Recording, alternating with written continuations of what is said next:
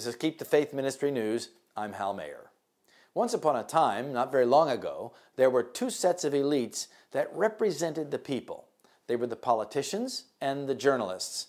They spoke for the people through representation. The politicians represent their voters in parliaments and governments, while in between elections, the people exert their influence on the public debate, primarily through representation in the media.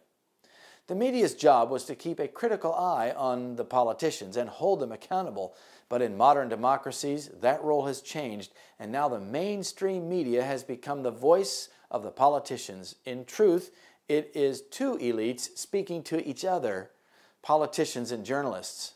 They almost seem like members of the same caste. But the internet has changed all of that.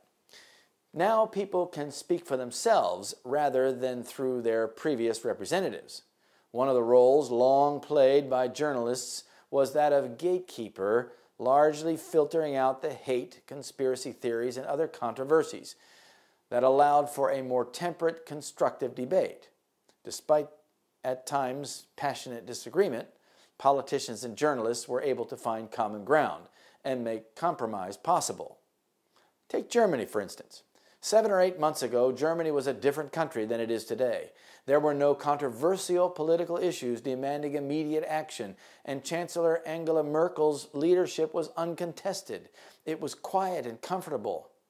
But then the refugees began streaming into Europe. The country's sleepy tranquility came to a sudden end.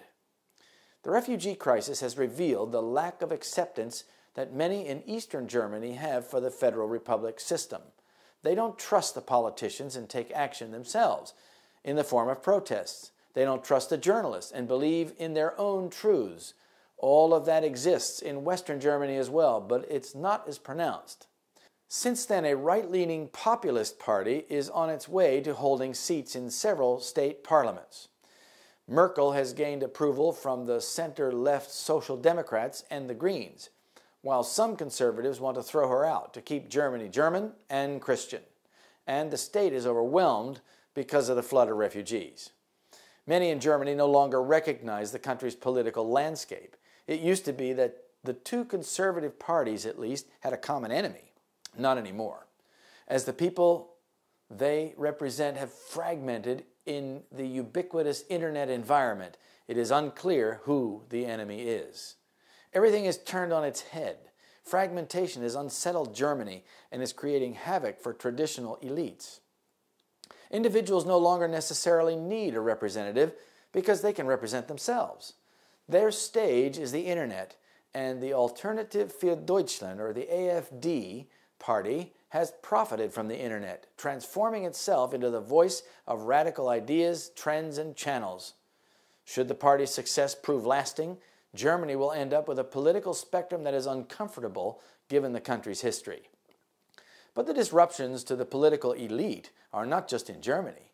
The United States these days is having its own crisis of representation.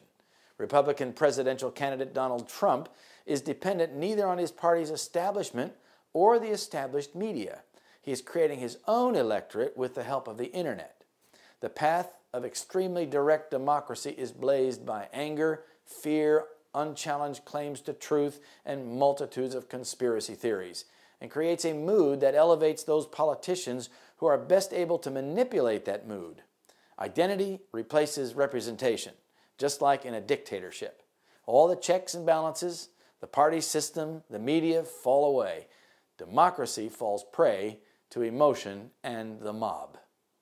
Voting used to be easier, and most voters have no idea what is happening to them. They are being prepared for a crisis they do not see coming, nor do they understand. It will end up as a religious crisis, and as the rule of law becomes less influential, people will become more frustrated and take matters into their own hands.